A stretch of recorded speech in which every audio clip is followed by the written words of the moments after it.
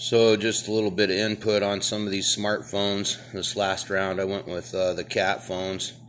I got two of them. I got 4 businesses. I use one for one business and the other for the welding business. I was using the Kyocera Torques, and boy, they sure had a lot better glass on the front of them. I don't know how many times I got mad and there's a couple times I just straight up threw the phone at a concrete wall. Just didn't want to hear it anymore. Go over, pick it up, use it again. Use it for another couple years. Never broke a screen, never years and years of dragging my fingers on the screen, never scratched the glass or anything.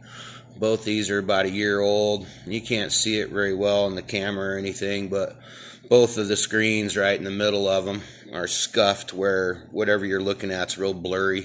And that's just from a year's time of having a little bit of dirt on my finger out in the field and doing my little lock code to unlock it, and it's just totally obliterated the middle of it.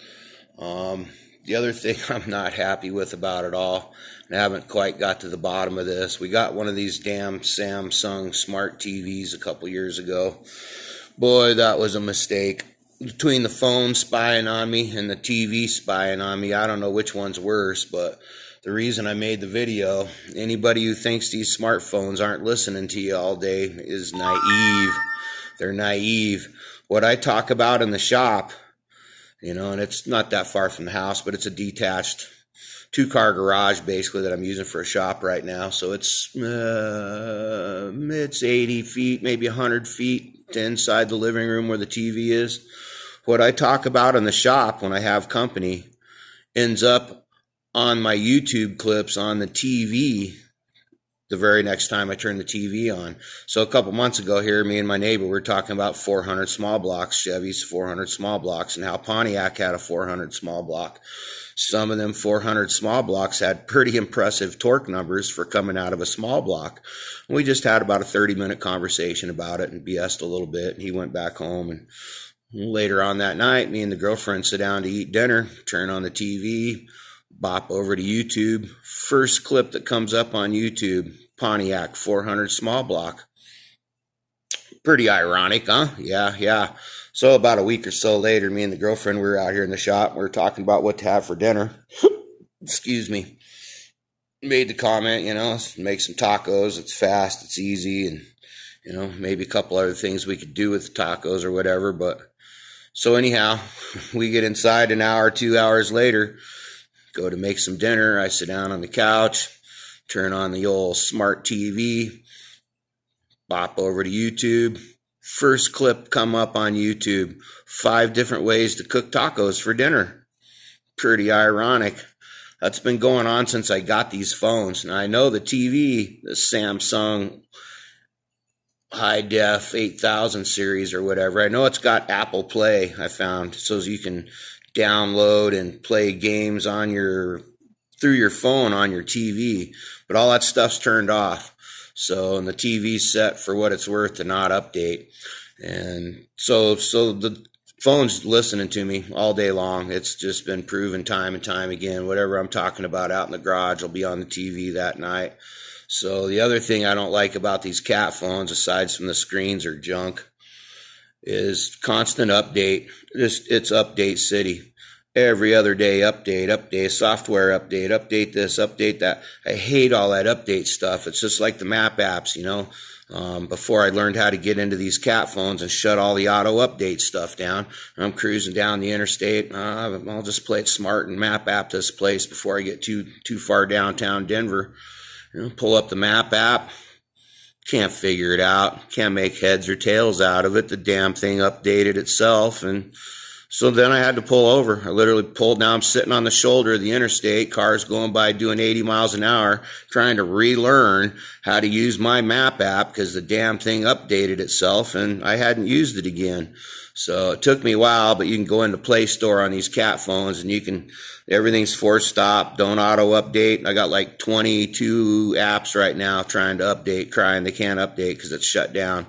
So in the cat software itself, the phone's just constantly doing stuff, turning apps off and on. Here a couple weeks ago, Google Carrier Services activated my microphone on the one phone in one of my apps. And I've got the phone set to alert me if anything happens app-wise. Everything's shut down. It's not supposed to auto-update or anything. But if it does, I've got the phone set manually to let me know. So, and that's kind of a game in itself, because then it's like, sproink, well, something happened, and you're looking at the screen. Well, there's no text messages showing. Didn't miss a call. Well, shit, something auto-updated then. So then you got to go into the software, start scanning through your apps real quick. Look, oh, Amazon Shopping's back on. Half the stuff just turns itself back on. I think a lot of it's the cat software. But anyhow, I know Google has been getting in there and activating my camera and my microphone. They did that the one day. Sproink, got an alert. What the hell?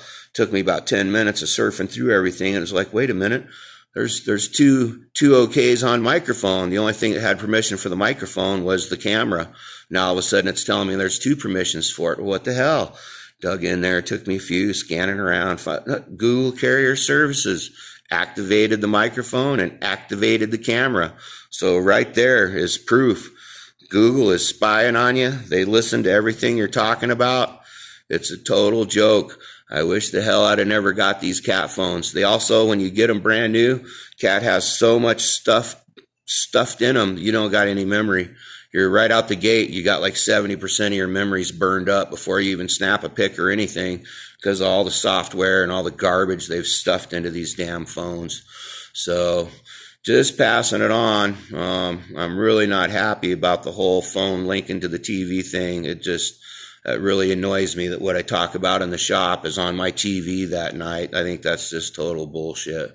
But just passing it on. Wouldn't recommend these to anybody. The memory's full. They're always constantly updating, and the one's acting really weird. If a call comes in and I answer it, then the screen will go black and I can't hear them. I don't have an option for my microphone because the screen's dark, and then it'll just start blinking and I can't hang up. I can't do nothing until they hang up. Then it'll hang up, and then the screen will come back on, and the phone will function again. But I've talked to Cat a couple times. They didn't have much input on any of their stuff. So just take more updates on your software. Yeah, poop on you people. I'm tired of your updates. You know what you can do with your updates. So just passing it on. If you're looking for a smartphone, I wish the hell I'd have just got 2 more Kyocera Torques. They were way tougher than these cat phones. The glass was better. They're not stuffed full of all this crap either. So, but anyhow, that's all this was about, was just passing on some information on these cat phones. So everybody be safe.